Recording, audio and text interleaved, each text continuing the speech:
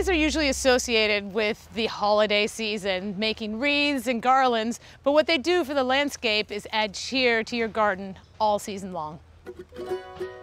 I love hollies because they keep their distinctive, dense, glossy leaves all year, which makes them a great foundation planting for any garden design. As a bonus, hollies take center stage in the colder months. In the fall, they set their berries to persist throughout the winter. There are over 480 species of ilex, the Latin name for holly. They are a large and diverse group that ranges from small shrubs to tall trees, so there are many options. This is Ilex meservae, also known as blue holly. It's what you think of when you think of a classic holly. It produces those brilliant red berries in the fall, and it has these deep blue-green leaves. So the texture of these leaves has a very spiny, serrated edge, but they're not too sharp like the American holly, which will really prick your finger on. This is a vigorous growing shrub. It grows about 6 to 8 inches each year. This holly is tolerant of the cold and performs best in zones 5 through 8. This one is a male and this one is a female. The female are the ones that hold the berries. And if you want to produce berries, you need a male pollinator to pollinate them.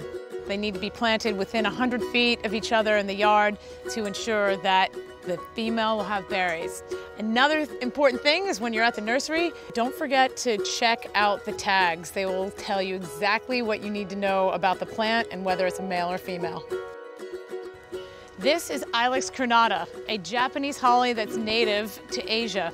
It's a dense evergreen shrub.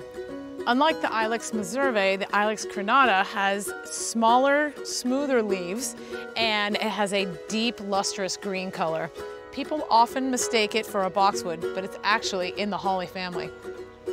There's many different growth habits for the Japanese hollies. These are Ilex crenata sky pencil. They're a very vertical, upright plant. They need to be pruned to keep that habit, otherwise they have a tendency to splay out.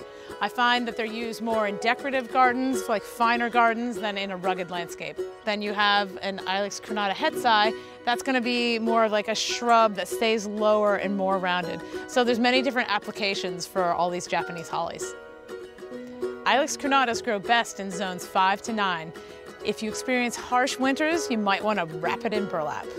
Both the meservae and the crenata can tolerate full sun to part shade and like moist, well-drained soil. If you want easy to take care of evergreens, plant some hollies in the spring and enjoy them all year.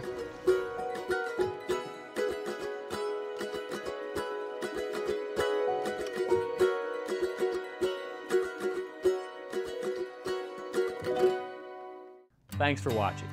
This Old House has got a video for just about every home improvement project, so be sure to check out the others. And if you like what you see, click on the subscribe button to make sure that you get our newest videos right in your feed.